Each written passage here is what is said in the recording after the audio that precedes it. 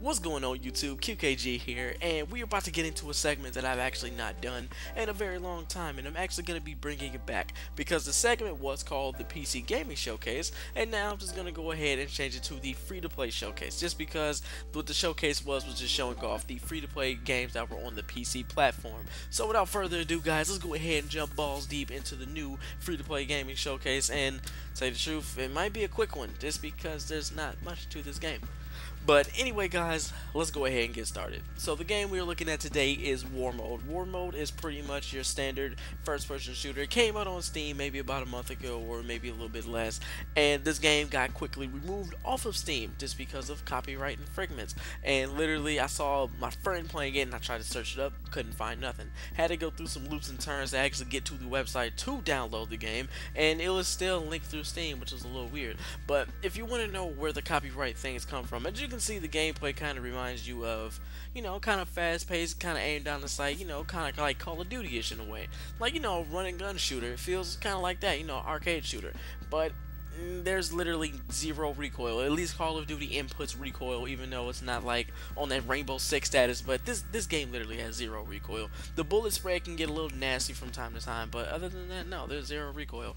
And there is no loadouts. There's the buy system, kind of similar to the Counter-Strike Global Offensive, which basically means when you first start out, you press B, go through all your weapons, and however much money you have, you can buy that weapon. So it's literally a mix of Call of Duty and Counter-Strike, heavily ripping off of some of the Counter-Strike weapon system and stuff like that. So that's pretty much why I think it ended up getting ripped off the store. That was pretty much what most of the rumors were going on. I'm not 100% on it, but just by playing it, I think I get the gist of it.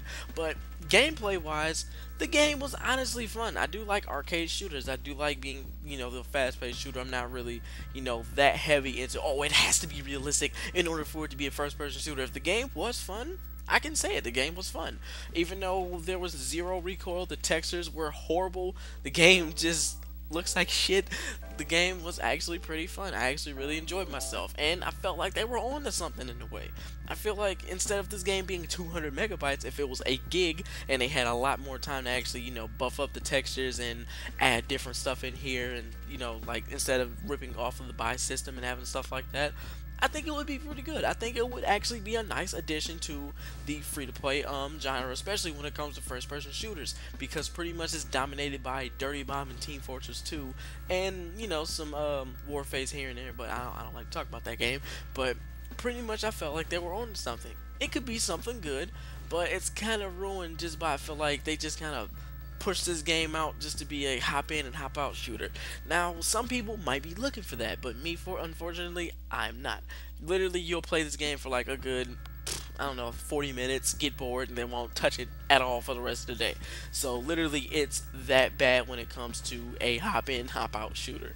You're gonna end up just doing the exact same thing over and over. There's no reward. I'm surprised they didn't add kill streaks in the game, but there's no reward. There's ranking systems, but it really doesn't mean anything. There's no competitive. There's none of that. Like I said, the guns don't have recoil, and it's just lacking in a bunch of different areas. And like I said, it's free to play, and it was only 200 megabytes, so I literally could not expect much more. Alright guys, so in pretty much all the episodes of the PC Gaming Showcase have I ever, okay, wait. Alright guys, so literally, after this game being out for the time it was out, and finding out how quickly it died down as soon as it came out, because there were times when the servers were filled with people, and then there came times of prime time where everybody's around and there's nobody there. But I can see the servers going on a decline and people not really messing around with this game. But to tell you the truth, has there ever been a time in the PC Gaming Showcase, or now the free-to-play showcase, where I literally unrecommended a game for you guys and told you to stay away from it? Besides I can't even remember that game. It was Warzone Battleground, was it? I don't even remember. That game's probably dead now. But literally, do not download this game. I'm not telling you just because this game is horrible, but just because honestly, there's not much to this game. I would love to see whoever designed this game to make something just like this, but do it a whole lot better. And instead of just ripping off of certain areas, just make it a whole lot better, trim some of the areas, cut some of the stuff out, like the buy system. The gameplay was fine. The gameplay was dope. It was mostly the Counter-Strike thing that probably got it taken off, but just implement some great things that make this game good. Add some recoil, add some skill, add some reward, make players want to grind out for certain things, and I think you might have something here. But for right now, War Mode just might end up, I don't know, man. War Mode just might end up being there because, to tell you the truth, I stopped playing it. And I've literally only played it like 4 times. So anyway, guys, if you want to go ahead and try the game out, you can go ahead and definitely look in the description below. I might have a link down there for you if you want to download the game or not. I'm pretty sure you can play it. A potato can run the game. And also, thank you guys for tuning into the video. And as always, leave a comment down below on a game you would want for me to review next into the free-to-play showcase. And this is Quentin with Quentin Notes Games, and peace out.